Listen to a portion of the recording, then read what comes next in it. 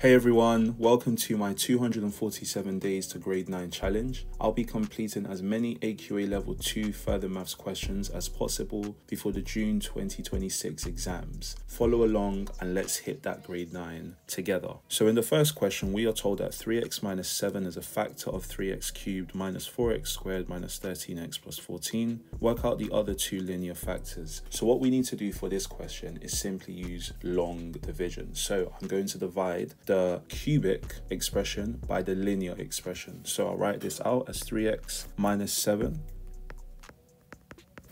into our cubic expression, which is 3x cubed minus 4x squared minus 13x plus 14.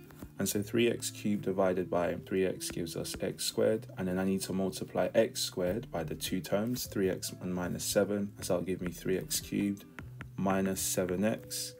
And so what I need to just do now is just subtract these terms. When I subtract them, that gives me 3x squared. I then need to take the minus 13x and drag it down. And so now I'm going to be dividing 3x squared by 3x. And so that will give me plus x. I multiply x by 3x minus 7. So x times 3x is going to give me 3x squared. X times minus 7 is just minus 7x. And then what I need to do is repeat the same process. So I'll subtract these terms. And so what I'm left with now is minus 6x. I'm going to drag my positive 14, let me not say minus, positive 14 down.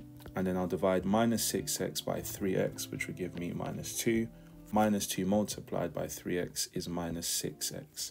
And a minus 2 times minus 7 is positive 14. And so when we subtract these two linear expressions, that gives us 0. So the number that you are left with here represents your remainder.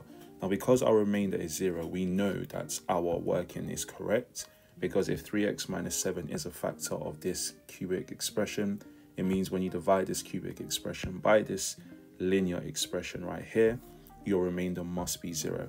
So we can actually rewrite this, our cubic expression, as 3x minus 7 multiplied by this quadratic expression, which is x squared plus x minus 2. And now what we need to just do here is factorize this quadratic expression. So technically, as a grade 9 student, there are certain quadratic expressions you should be able to identify and factor. So once I factor my quadratic expression, I'm left with x plus 2 x minus 1. So we can see that the other two linear factors are going to be x plus 2 and x minus 1.